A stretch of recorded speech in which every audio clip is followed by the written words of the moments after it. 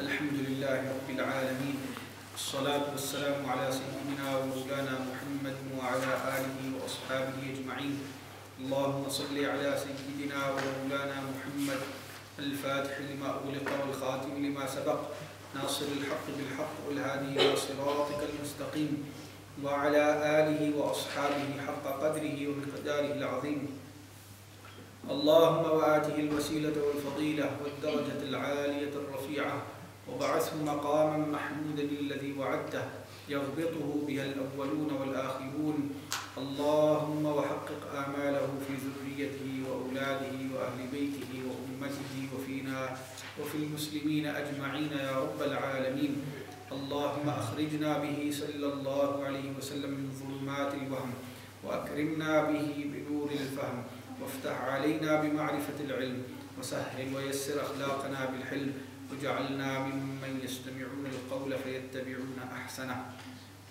سبحانك لا علم لنا إلا ما علمتنا إنك أنت العليم الحكيم فاللهم علمنا ما ينفعنا وانفعنا بما علمتنا وانفعنا بما علمتنا وانفعنا بما علمتنا ووفقنا للعمل فيما يرضيك عنا بجاه نبيك المصطفى صلى الله عليه وسلم بسر الفاتحة.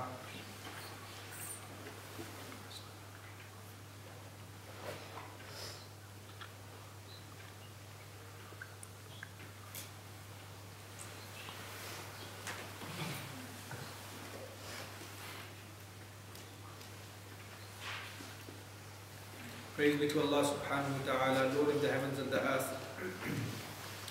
And peace and blessings and salutations be upon our Master Sayyidina Muhammad sallallahu alayhi wa sallam, his blessed family, his loyal companions, his blessed wives, our mothers, and all of those who followed after them with excellence up until the day of standing. Ameen, Ameen, Ameen. Thereafter, the Shaykh radiallahu anhu continues in the chapter of the Prophet sallallahu alaihi wasallam's eloquency and the eloquency of his blessed tongue sallallahu alaihi wasallam, and he began to narrate a number of ahadith, a number of statements in which we can see the eloquency of his blessed words sallallahu alaihi wasallam and the types of words that he used to construct his sentences, and why should he not be from the most eloquent of Allah's creation, when Allah subhanahu wa ta'ala said in Surah Al-Najm, وَمَا يَنطِقُ عَنِ الْهَوَىٰ, that he sallallahu alayhi wa alihi wa sallam does not articulate from desire, in huwa illa wahyun yuha, but rather it is revelation that is revealed. In huwa illa wahyun, it is but revelation, yuha, that is revealed, i.e. revealed to the Prophet sallallahu alaihi wa alihi wa sahbihi wa baraka wa sallam.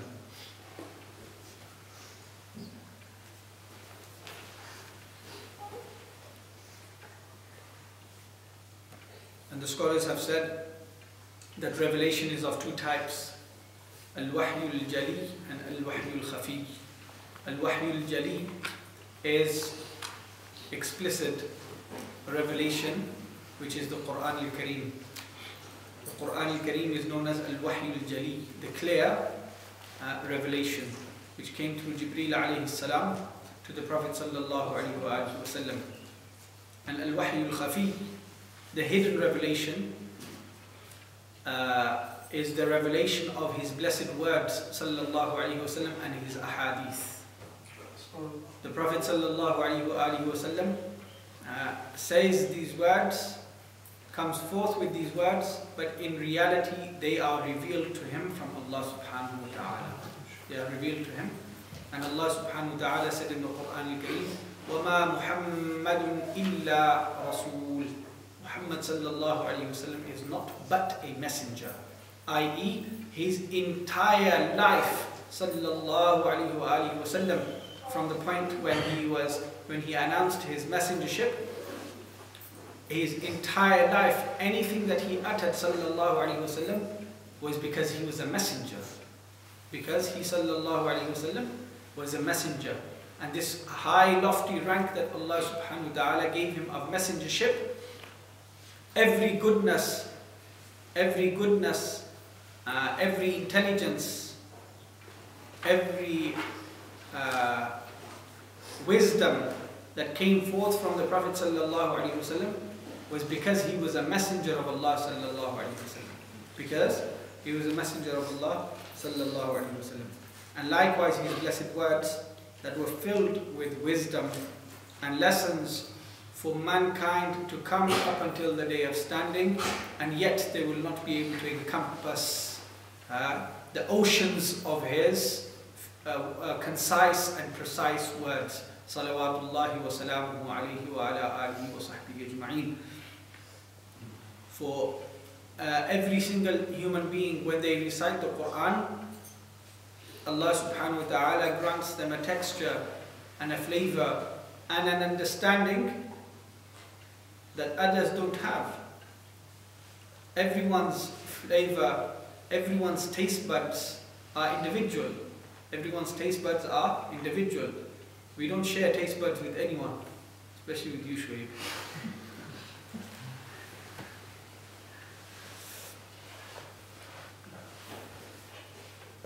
So likewise, when people sit at the banquet of the Prophet sallallahu alaihi wasallam and they take from the fruits of his blessed tree sallallahu alaihi wasallam, everyone who eats, everyone who takes, tastes a texture and tastes a sweetness that the other cannot taste. And this is from the miraculous nature of his blessed words sallallahu alaihi wasallam, that they have fruit and juice for every single human being, let alone every single human being, for all of Allah's creation, for all of Allah's creation. For why when the mountain of Uhud, when the Prophet sallallahu alaihi wasallam stepped upon it, it began to shake. When the nakhla, when the palm tree, the Prophet sallallahu alaihi wasallam moved away from it, it began to cry and scream. And when the animals had to complain, they would come and bring their complaints to the Prophet sallallahu alaihi wasallam. So all of Allah's creation benefited from the Prophet sallallahu alaihi wasallam, and all of Allah's creation is benefiting from the Prophet sallallahu alaihi wasallam, and all of Allah's creation, its sustainability is dependent upon the Prophet sallallahu alaihi wasallam. The sustainability of all of Allah's creation is dependent upon the Prophet sallallahu alaihi wasallam through the permission and intent of Allah subhanahu wa ta'ala. This is how Allah subhanahu wa ta'ala wants it. He is the creator of the heavens and the earth, and He sustains in the most absolute sense the heavens and the earth. He sustains the heavens and the earth in the most absolute sense. But when there is a family, what do we say? We say that this person brings the bread and butter. Astaghfirullah. Are you committing shirk for? Akhi, Allah subhanahu wa ta'ala provides the bread and butter. Astaghfirullah, akhi. Allah subhanahu wa ta'ala provides the bread and butter, not your dad, not your husband, right? Not the person working in the house. We know that Allah subhanahu wa ta'ala provides in the most absolute sense. But Allah Azza wa Jal has placed us in the system of asbab, means that we approach, and by approaching those means, when Allah wants, we reach ends. Likewise, if the father in the house is the sabab for the rizq of the family, and the boss at your workplace is the sabab for your wage pack at the end of the month or at the end of the week, then know that the Prophet sallallahu alaihi wasallam is the sabab for the entire existence. Sallallahu alaihi wasallam. He is the sabab for the entire existence, whether people like it or not. طَوْعًا أَوْ كَرْهًا. Allah said, whether you like it or not, that's the case. That's the case. That He is the sabab in every existence that Allah subhanahu wa ta'ala has created. لَوْلَاكَ لَمَا خَلَقْتُ الْأَفْلَاقِ. If it wasn't for you, I wouldn't have created the heavens. If it wasn't for you, I wouldn't have created any of the creation. Like when Sayyidina Adam alayhi salatu wassalam, he came out of the gardens of paradise and he said, Lord, I ask you by Muhammad sallallahu alayhi wasallam that you forgive me. Allah asked him, and how do you know this name? He said, when I left the gardens of paradise and I looked up to your throne, I saw that you had connected your name with His name. So I realized that He must be the most beloved to you. So hence you connected your name to His name and His name to your name. Sallallahu alayhi wa alihi wa sallam. And Allah subhanahu wa ta'ala accepted his tawbah due to intercession with the name of the Prophet sallallahu alayhi wa sallam. فَتَلَقَّى آدَمُ مِنْ رَبِّهِ كَلِمَاتٍ فَتَابَ عَلَيْهِ. This is one of the interpretations of it. And the other is رَبَّنَا ظَلَمْنَا أَنفُسَنَا وَإِن لَمْ تَغْفِرْ لَنَا وَتَرْحَمْنَا لَنَكُونَنَّ مِنَ الْخَاسِرِينَ. And Allah subhanahu wa ta'ala lifts punishment from the believing people because of whom? The Prophet sallallahu alaihi wasallam. Allah said in the Quran that He is not to punish whilst the Prophet sallallahu alaihi wasallam is amongst. وَمَا كَانَ اللَّهُ لِيُعَذِّبَهُمْ وَأَنْتَ فِيهِمْ. Allah is not to punish them whilst you are amongst them. Sallallahu alaihi wasallam. Isn't that enough that He sallallahu alaihi wasallam is the sabab for the lifting of punishment from us? Sallallahu alaihi wasallam.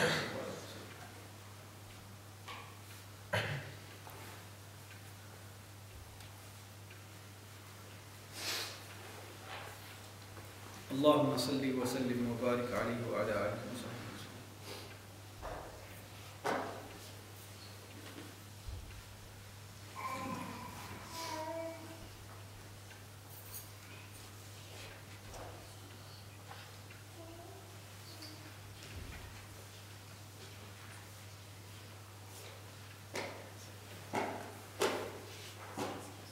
Excuse me. Sorry, what does the word mean? Means and reason.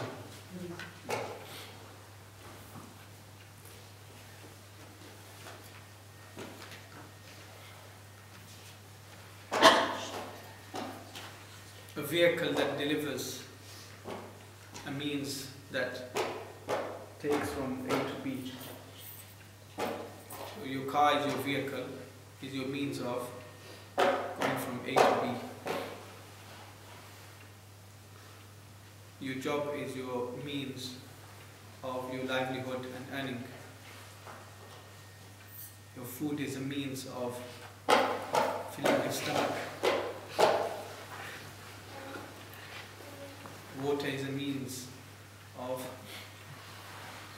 quenching your thirst. All of these are asbab, means. And the Prophet sallallahu alaihi wasallam, he is the sabab in the wujud of kulli mawjood. In the wujud, in the existence of every existing other than Allah subhanahu wa ta'ala. In every existing other than Allah subhanahu wa ta'ala. Because Allah is wajib al-wujud. Allah's existence is necessary. Our existence is not necessary.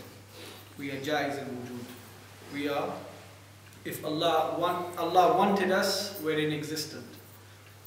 But if He didn't want us, then there's no harm in you being or not being. There's no harm in you being or not being. But Allah can only be. Subhanahu wa ta'ala.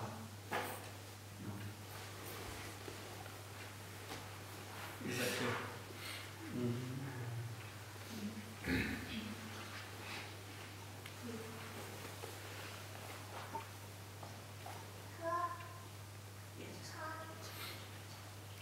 So the Shaykh radiallahu anhu continues in these beautiful words of the Prophet sallallahu alaihi wasallam, and he says, إياكم وخضراء الدم المرأة الحسناء في المنبت السوء.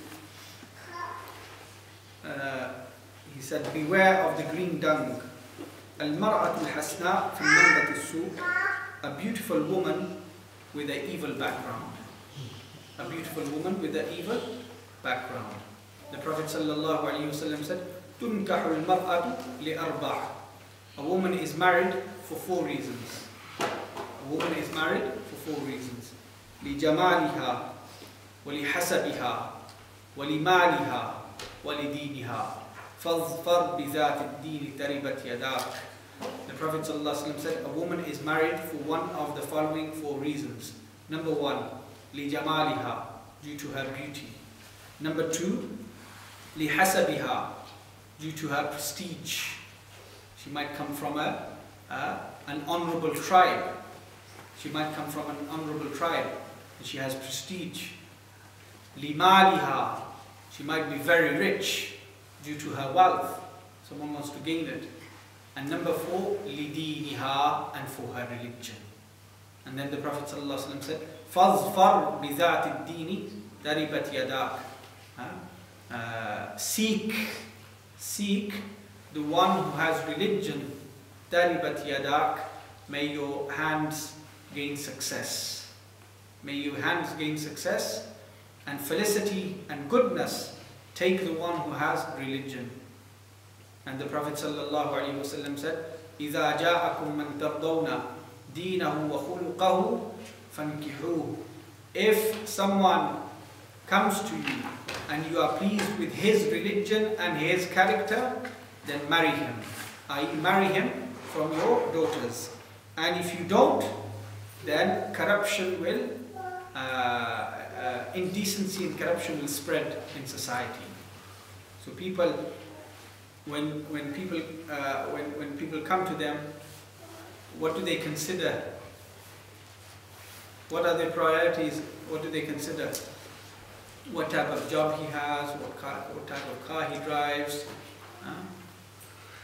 What area he lives in? How much he earns? What family he comes from? All of this is secondary. What's primary is religion. And if the notion of religion is found, then if the secondary items are also found, then that's a bonus. That's a bonus.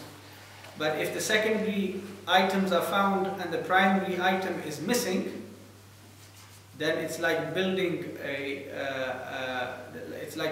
a house on water. It's like building a house on water. What's going to happen to a tree? It's going to sink. It's going to sink before it goes up. Do you get that? Yeah. Every time you put a brick, what's going to happen?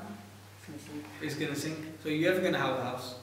No. No. There you go then. So, if we have the secondary items, which are the bricks, and we don't have the primary item, which is earth, fertile, good, healthy, strong earth, then there's no reason for collecting bricks and cement bags and all the rest of it, because you've got nowhere to actually build. And the Prophet ﷺ said, "Ad-dunya mata'." The whole world is just mata'. It's luxury. It's enjoyment. وَخَيْرُ مَتَاعِهَا الْمَرْأَةُ الصَّالِحَةُ. And the best of its luxury is a righteous woman. The best of its luxury is a righteous woman. And there isn't a greater and better and more virtuous example than the women of the Prophet sallallahu alaihi wasallam. Allah subhanahu wa ta'ala said in the Quran, "Ya nisa an-nabiy lastunna ka ahadin min an-nisa'i in ittaqaytun." Allah subhanahu wa ta'ala said to the wives of the Prophet sallallahu alaihi wasallam, "O wives of the Prophet sallallahu alaihi wasallam, lastunna ka ahadin min an-nisa." None of you are like any other women. None of you are like any of other women if you have piety. And Allah subhanahu wa ta'ala said to them وقرن في بيوتكن ولا تبرجن تبرج الجاهلية الأولى وأقمنا الصلاة وآتينا الزكاة وأطعنا الله ورسوله. That you should reside in your homes and not expose yourselves. ولا تبرجن تبرج الجاهلية الأولى. Expose yourselves like the exposing of the early people of Jahiliyyah. Like the exposing of Jahiliyyah. وَأَقِمْنَا الصَّلَاةِ, and establish your prayers. This is an instruction to the wives of the Prophet ﷺ, and by extension of them to all other women. وَأَقِمْنَا الصَّلَاةِ, and establish your prayer. وَآتِينَا الزَّكَاةِ, and pay your zakat. وَأَطِعْنَا اللَّهَ وَرَسُولَهُ, and to be obedient to Allah, be obedient to Allah and His Messenger sallallahu alaihi wasallam. And the Prophet sallallahu alaihi wasallam said, "An-nisa'u shaqa'iqur rijal," that women are the sisters of men, i.e., what is a must upon men is also a must upon women. That's why Allah subhanahu wa ta'ala in the Quran al-Kareem, when the women from amongst the Sahaba asked about verses which mentioned women also, Allah subhanahu wa ta'ala revealed in al-Muslimina wal-Muslimati, this verse in Surah Al-Ahzab, where every time the believing men were described with an attribute of Iman, likewise were the believing women described with an attribute of Iman. And then later on, when Allah subhanahu wa ta'ala instructed men, when Allah subhanahu wa ta'ala instructed men to lower their gaze,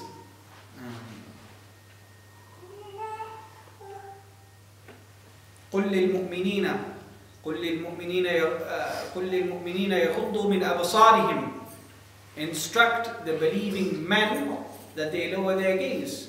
And the next verse, وَقُلْ لِلْمُؤْمِنَاتِ يَغْضُضْنَ مِنْ أَبْصَارِهِمْ. And in the next verse, immediately Allah subhanahu wa ta'ala said, and instruct the believing women that they lower their gaze.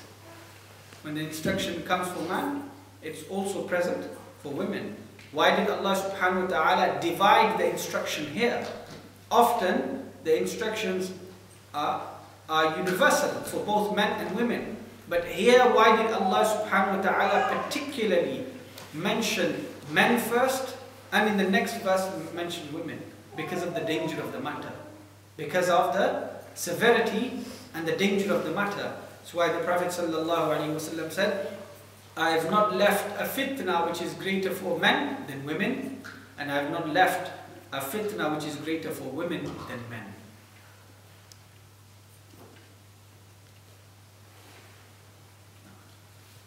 And in the time that we live in, seeking out piety is not easy, and seeking out goodness and purity is not easy. This is why the Prophet ﷺ said, towards the end of time, people will run from mountaintop to mountaintop to mountaintop just to save their religion. And it seems like this is the time now when people have to just constantly move to save guard their religion from what's going on around.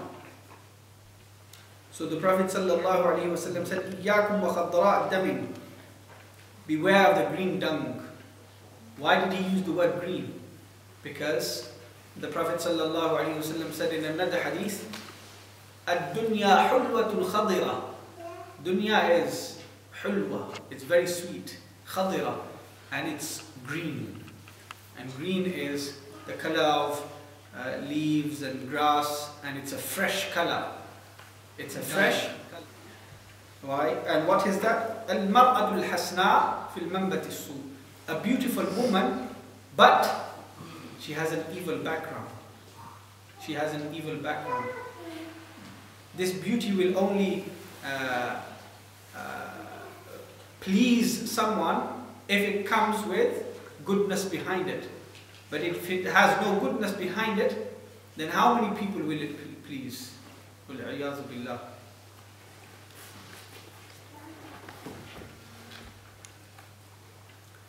بِاللَّهِ. And the Shaykh narrates, لا يجني جان إلا على نفسه.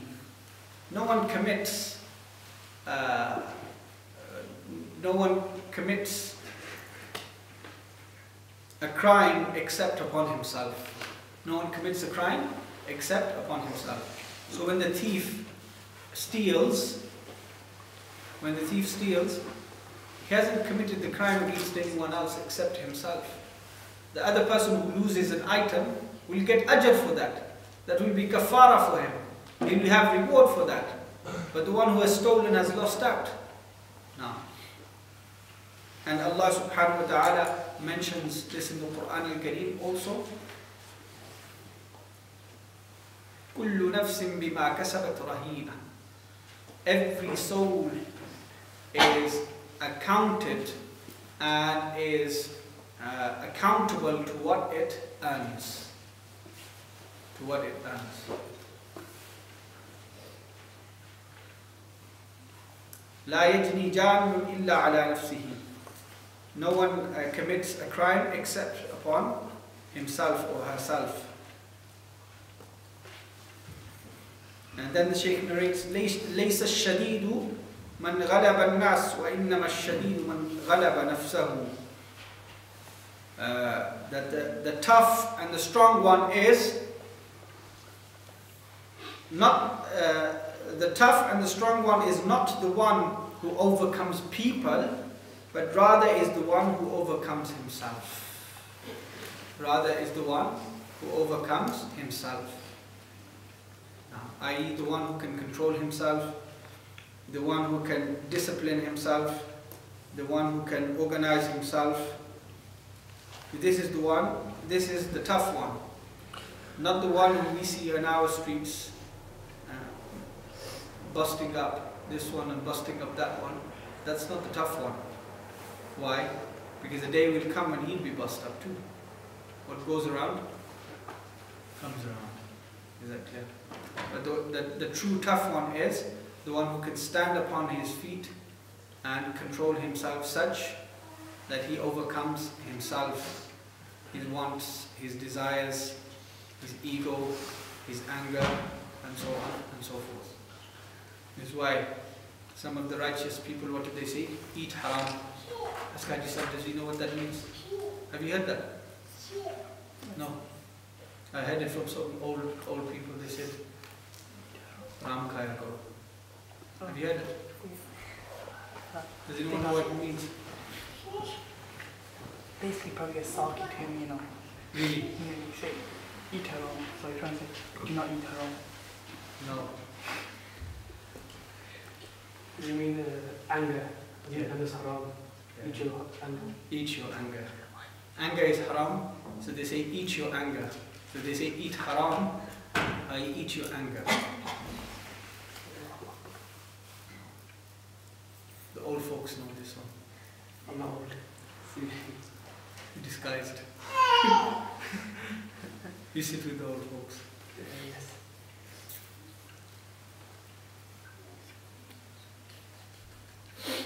نعم.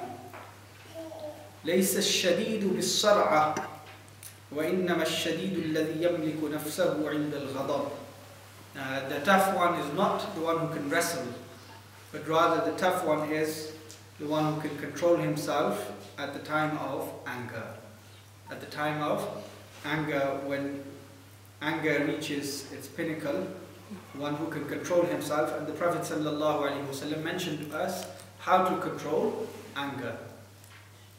Free. So there you go. That's one of the remedies of controlling anger, is to say أعوذ بالله من الشيطان الرجيم إن الذين اتقوا إذا مسهم طائف من الشيطان تذكروا. When the righteous, they're struck by the shaitan, they come into a state of remembrance. They come in a state of remembrance. So to say أعوذ بالله من الشيطان الرجيم, that's one. What else? Change of position. So if someone is standing, to sit down. If they are sitting down, to lie down. No. What else? Go ahead. To make wudu. Why? Because anger is fire. And how do we extinguish fire? By water. By water. And water cools our bodies down. Wudu cools our bodies down. And if the anger is more than what can be controlled by wudu, then to have a bath, to make ghusl. To have a bath and to make ghusl. Is that clear? So these are all ways of controlling the anger. Why? Because the Prophet ﷺ said, do you not see the redness in the eyes of the child of Adam? Do you not see the redness in the eye of the child of Adam? And the Sahaba said yes. And the Prophet ﷺ said, that's the burning coal of anger in his heart. And when coal heats up, what color does it become? Red. Black coal becomes red. Is that clear? And when the coal of anger becomes red, its redness can be seen in the eyes. Is that clear? ليس الشديد بالسرعة. The tough one isn't the one who can wrestle you down or can wrestle, but the tough one is the one who can control himself at the time of anger. Then the Shaykh reports, ليس الخبر كالمعاينة. News is not like witnessing. I heard from so and so, and I heard from so and so, and I heard this, right? But the one who witnessed it, it's totally different than actually hearing. So, for example, often people say, when I saw the Kaaba for the first time, it was as if it had never been described to me. I had heard so much about it, but it was just absolutely different to the descriptions. Why? ليس الخبر كالمعاينة. Because news is not like actually witnessing. News is not actually like witnessing.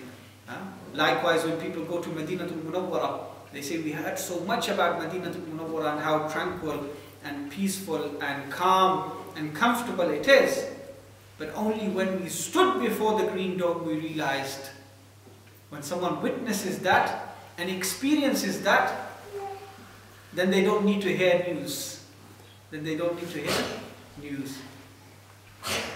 ليس الخبر كالمعاينة.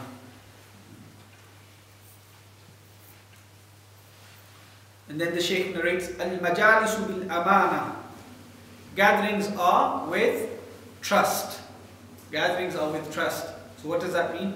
So that if you sit with the people, and you sit with a group of people, or you're sitting with a family, or you're sitting with someone, what's discussed in that meeting should stay confined to that meeting. You shouldn't go out.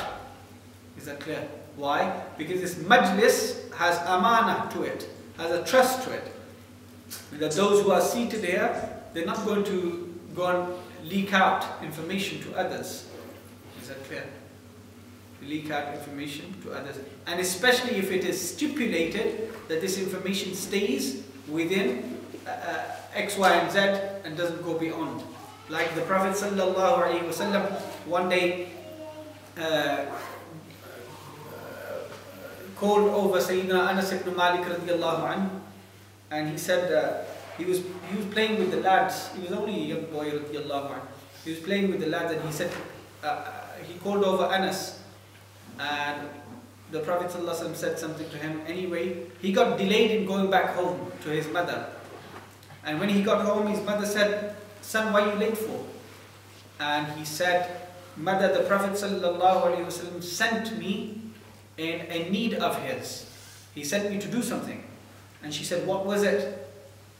And he said, "It was a secret." She said, "What was it?" And he said, "It was a secret."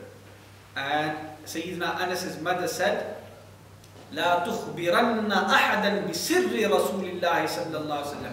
Child, never inform anyone of the secret of the Prophet صلى الله عليه وسلم.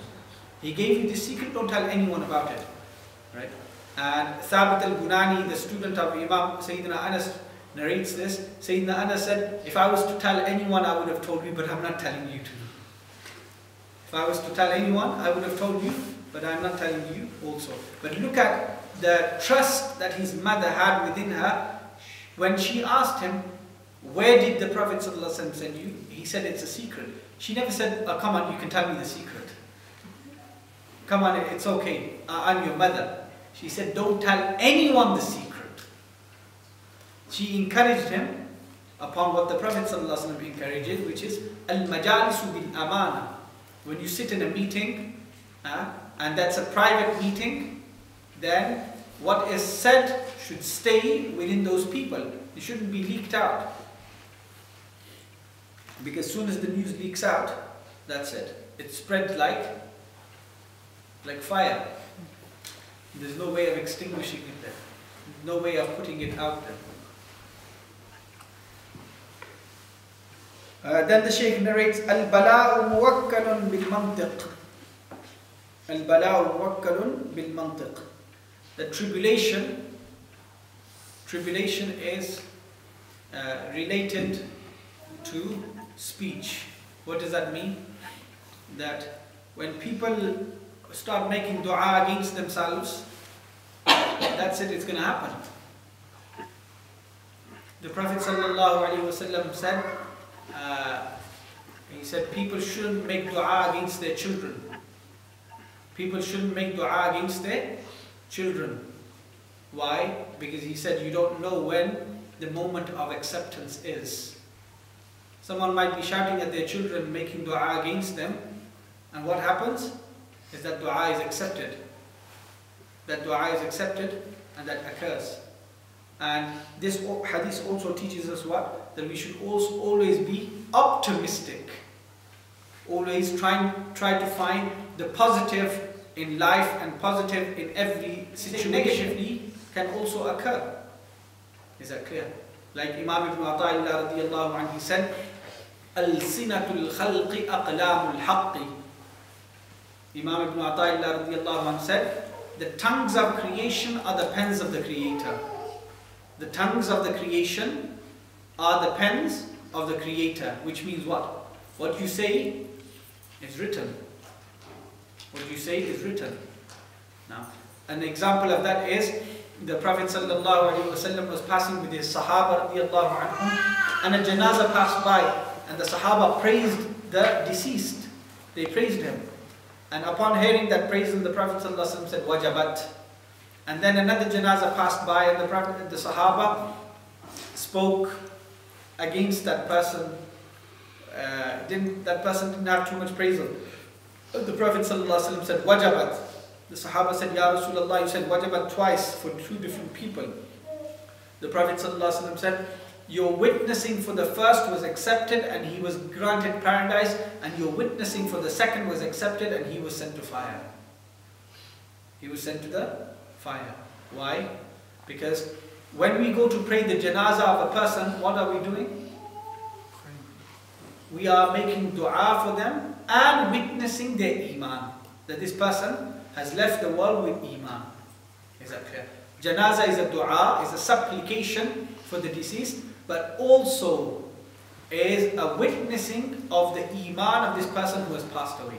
So for example, if someone in their hearts believes in Allah subhanahu wa ta'ala and the Prophet sallallahu alaihi wasallam and dies, no janazah is prayed for them, no one, he's not buried in the Muslim graveyard, which means what? No one has witnessed to this person's iman. Is that clear? And what's the benefiting of witnessing to someone's iman? Is that witnessing becomes a source of intercession before Allah subhanahu wa ta'ala. Like the Prophet ﷺ said, when the believing person is laid in his grave, two things stand up. What? The Quran and fasting. The Quran says, O Lord, forgive him for he will stand at night, give up his sleep and stand at night with me. And fasting will say, Lord, forgive him for he would give up his food and drink and go hungry during the day for me.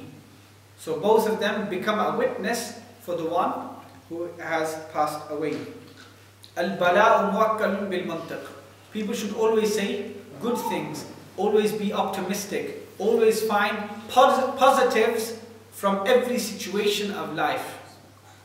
And like the Prophet ﷺ, the Sahaba said, كَانَ يُحِبُّ الْفَأْلَ الْحَسَنِ وَيَكْرَهُ التَّطَيُّرِ. That the Prophet ﷺ used to love al-fa'l al-hasan, and he used to dislike al-tatayyur, superstition. He used to dislike superstition. And the Sahaba said, وَمَا فَعْلُ الْحَسَنِ يَا رَسُولَ اللَّهِ. The Sahaba asked, Messenger of Allah, what is al-fa'lul hasan? What's this?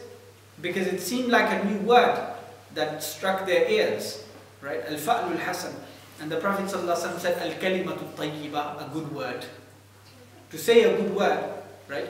So when someone says, well done, when someone says, oh, that's excellent, that's good, it encourages the other and it gives them optimism. Is that clear? Whereas, like the example we gave the other day, Shuaib, if you go to visit someone in the hospital, right, and then they're in a quite serious condition, don't say to them, yeah, I knew someone who had a similar state to yours and died. You might kill them. Is that okay? Say something good to them, say, say the opposite, say, I knew someone who had a similar condition, within weeks they were cured. You're in good hands. I know these doctors personally. Just to make them happy. When you make them happy, it might just be that they're just down because they've never had a good word in life. And someone says something good to them, and that's it. Is that okay? So he used to yuhibbu al-fa'l al-hasan. The Prophet ﷺ used to like good words. He used to like people being positive, not being negative. And to be pessimistic or to be superstitious is to be negative. And negativity is from the shaitan. Always be positive. Al-bala'u muwakkalun bil-mantiq. This is very important, this one.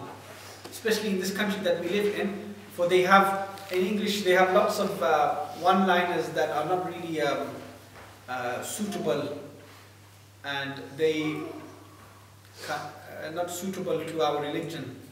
And are quite negative types of words. And some of us in our communities also, we've picked up words and we've created words and phrases which are not nice at all, right? So once I was in a car with someone and we were on the motorway coming back from somewhere, and the person said, and it was heavily raining, right? It was heavily raining. So someone used a very, very unsuitable way to describe this, right? Unsuitable way to describe this, and it just disgusted me and made my body cringe. Why? Because rain can either be rahmah or can be azab, and if you're using disgusting words like that, then you know what it is. Is that clear? So always be optimistic when it's raining, to ask for Allah's mercy in that rain, not to say silly words and to describe it. Like if you're talking about someone and they say, look, the devil's turned up. You shouldn't say things like that. You should say nice words. Al-bala'u muwakkalun bil-mantiq. So when people speak of tribulation and ask for it upon themselves, that's it, it's going to come. It'll fall upon them. They're asking for it. Don't ask for it. Is that okay? Only ask for good. And one of the best examples is of the man. The Prophet ﷺ heard about one of his companions who hadn't come to the masjid for so long, and they said he's ill. So he went to visit him, and when the Prophet ﷺ saw him, he's described like a chicken, the wings of which had been plucked out. You should imagine a chicken and someone plucks out the wings. This man, his body had turned such that it had been all plucked out. The Prophet ﷺ said to him, what have you done to yourself? What did you do? How did this occur? And he said, Ya Rasulullah, I made a dua and I said, oh Allah, the punishment that is to occur to me in the hereafter, give it to me now. He asked for it. Do you get it? This is what it means. Al-bala'u muwakkalun bil-mantiq. He asked for it. And the Prophet ﷺ said to him, why were you not able to say, رَبَّنَا آتِنَا فِي الدُّنْيَا حَسَنَةً وَفِي الْآخِرَةِ حَسَنَةً وَقِنَا عَذَابَ النَّارِ.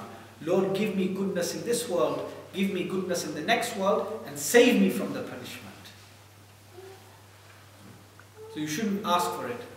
You shouldn't ask for tribulation. You shouldn't ask for, always have good words on the tongue about oneself and about others. About oneself and about others. Shaykh Naji, he mentioned something. When he was on the radio station last time, not this time he came, the first time he came, and he was speaking about himself. And subhanallah, his birth was quite miraculous in that he mentioned that I think he was number 4, the 4th, I can't remember the full story, but anyway, after a few brothers or something like this. What I can remember was that he was saying that his mother was having a lot of miscarriages and she was going through a lot of pain in pregnancy. So she made a dua and she said, "Oh Allah," or the children were all dying young, something like this. See, the miscarriages were all dying young. So she said, "Oh Allah, this child that I have," while she was pregnant, she said, "Oh Allah," she said, "I don't care if I go through hardship for my entire life, just give me this child. I don't care if I go through hardship for this child, for my entire life, just give me this child." She said, anyway, he said, I was born, and he said that I didn't speak for 4 years, and I didn't walk for about 4.5, 5 years. He said, I didn't walk. They took me to every doctor, every sheikh, every herbal doctor, everyone tried. He said, we can't work this child out. One day, he said, my mother, she was fasting and she was extremely worried about me. And he said that I wouldn't sleep day or night. My parents had to take turns in looking after me. My parents and my grandparents, everyone in the house had to take turns in looking after me. I cried day and night, he said. He said, I cried day and night. He said, one day, my mother saw that I was falling asleep. She thought, oh, maybe I can get some sleep now. She was between sleep and a wakefulness that she saw a man in a vision. And that man said to my mother, your child is not ill of any illness, but it's the dua that you made against yourself. Your child is not ill with any illness. You don't need to take him to the doctor. He's got no physical illnesses at all. But what's occurring that he's not sleeping day and night, and the way he is because what you said for yourself, that I want this child even if I have to suffer for my entire life. She woke up and she was happy that there was nothing physically wrong with this child, but then she realized what she had done against herself. No. So, al-bala'u muwakkalu bil-mantiq. When people say something, you should try not to say negative things, because they can fall upon a person as they say them. No. Find that interview okay on Unity FM. Do they put their old stuff on the net?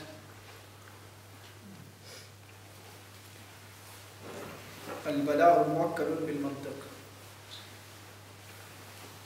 Then the Shaykh narrates, Tarku sharri sadaqah. To leave evil and harm is an act of charity. Sometimes we think doing good is always an act of charity, but it doesn't matter about the evil we do.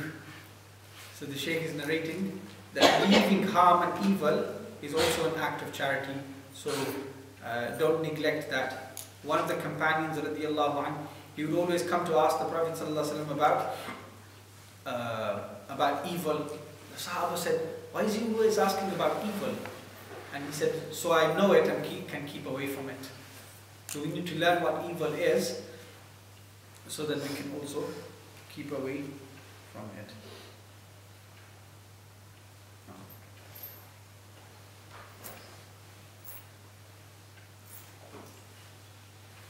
And then the Shaykh narrates, أَيُّ دَاءٍ أَدْوَى مِنَ الْبُخْلِ. What illness is more severe than bukhl, than miserliness? And Allah said in the Quran, وَمَنْ يُوقَ شُحَّ نَفْسِهِ فَأُولَٰئِكَ هُمُ الْمُفْلِحُونَ. And those who overcome the miserliness of themselves, they are the successful ones. They are the successful ones. Bukhl, miserliness, cannot be the character of a Muslim. Muslims and the believing people are always the most generous. In this country, they done a survey and they found that the Muslims are the most generous people in this country. Did you hear about that? I think so. The Muslims are, and I said that's only half of the story that they have heard. Why? Because Muslims give in open and they give in secret. الَّذِينَ يُنْفِقُونَ أَمْوَالَهُمْ بِاللَّيْلِ وَالنَّهَارِ سِرًّا وَعَلَانِيَةً. Those who give from their wealth at night and during the day, sirran, in secret, وَعَلَانِيَةً, and in the open. They give during the day and the night in secret and in the open. And what they give in secret is much more than what they give in the open. And they give in a way which is not like others. Some people, they give and they, oh my God, why did I give that? You walk out the masjid and you just regret. It's probably a good thing regretting after praying in the masjid sometimes. You see, where's the money going? Seriously? You're building up the bank account of the masjid? 1 million and £1 now, 1 million and £2 now. Well, what's it doing? Did you give Barclays a hand? TSB must be happy with the masjid in this country. Seriously? I mean, the water bill is not going to be that much now, is it? People, all they come is do their wudu and go back home. It's not as if they've got a soup kitchen running day and night for the homeless. The Muslim sisters have to go to the Sikh Gurdwara to go open their fast. Seriously, there was a sister in Birmingham. In Ramadan, she couldn't go to any masjid. She went to the Sikh Gurdwara on Soho Road. And they gave her langar. Why? Because the money that we put in the masjid boxes just ends up in Barclays. It doesn't move. It grows on interest. Think twice before you put in a masjid box. Seriously. Find out where it's going, what they're doing with it. If all they need it for is paying the bills, I'm sure they've got sufficient for the next 500 years. They've got enough for the next 500 years. Because they think God's not going to give them if they spend. They're just saving it. I don't know what they're saving it for. I'd really like someone to tell me one day why they're saving all that money. Seriously. And they're not spending on young people who come to the masjid. Spend it on facilities that can be provided for the young people in the masjids. And the Muslims, they give without using their brains, without questioning and asking. And the next time, think twice, okay, before you open your wallet and drop a £50 note into the masjid box. Is that okay, Shaykh? Find out from where was your £50 gone? I know it's gone. You know it's gone. Where? Barclays TSB. That's all it's gone. Is you sitting there? You sit there until your grandchildren die, and then it might be used for the, I don't know, water bill. Seriously. Put some more bubble up in the masjid.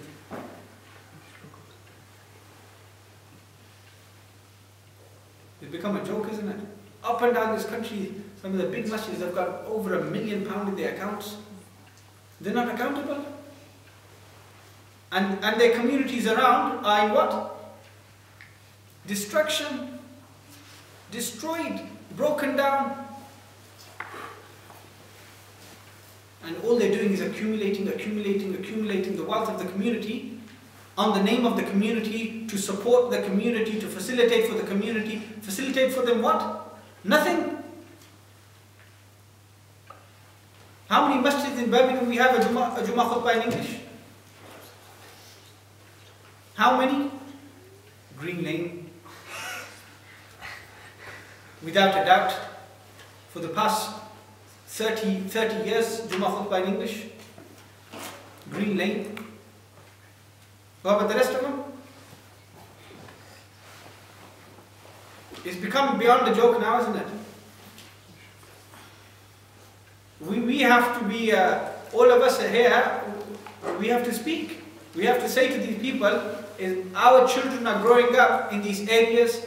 We don't have an imam who speaks in English. We don't have any more. You don't have an imam, full stop? I have my uncle. You have your uncle? I think it's this Shaykh You don't speak English as well. Sorry? You don't speak English as well. It is Huh? You don't speak English as well. Yeah. I think it's these old Pakistani people who come over to finish with.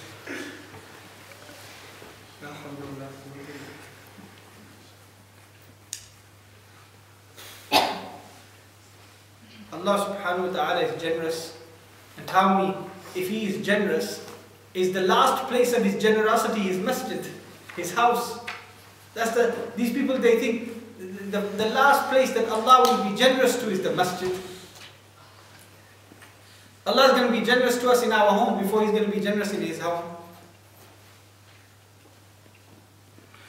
Just yesterday, I was in one place and one brother, he said he was sitting on a television channel and he was doing a live appeal for charity. And he said one young man called in and he said, I have £5,000 that I was saving for Hajj. The cause that you are collecting for, I feel it has greater right for that money than my Hajj. And he donated his £5,000. That brother who was collecting, he said, I swear by Allah, within the next half an hour, within a very short period of time, a Hajj company phoned in and said, we're taking that brother on Hajj free of charge. Subhanallah. We're taking that brother on Hajj free of charge. And our masjid, they think Allah is so poor that if they give out to create facilities, Allah is not going to give them. Allah is going to go bankrupt. Allah is not going to go bankrupt. Allah will give them more and more when He sees that they are spending it upon the young people in the community. But if they don't spend it on the young people of the community, then they'll have to stay stingy the way they are. Because then they're only going to have what they have in their bank accounts. And when that expires, watch what happens to them.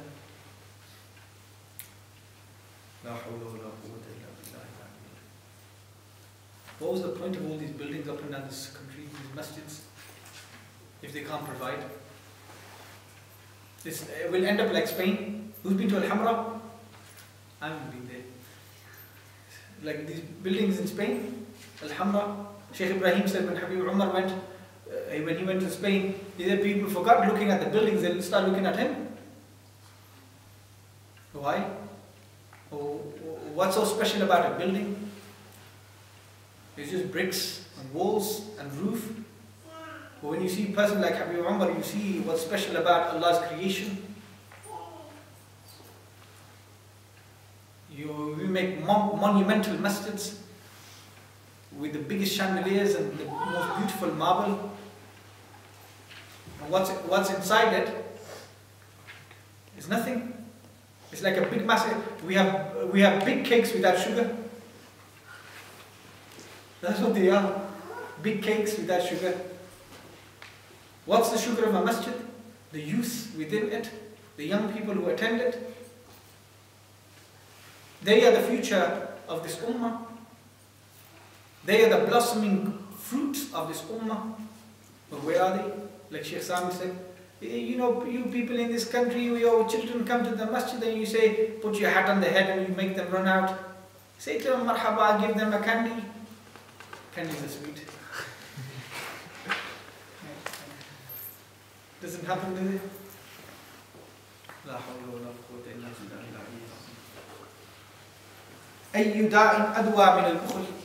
There's nothing more worse than miserliness. You know why? You know the one who's miserly, he thinks that if I give, no one's going to give me. I'm not going to get in return. This is not the way of the Muslim. The Muslim gives and he knows Allah will give him 10 back. Man ja'a bil hasanati falahu ashru amthaliha. The one who comes with 1, Allah will give him 10 back. This is how the Muslim gives. And that's why he's always giving, because he knows when I give, I'll get back much more than what I give. Much more than what I give.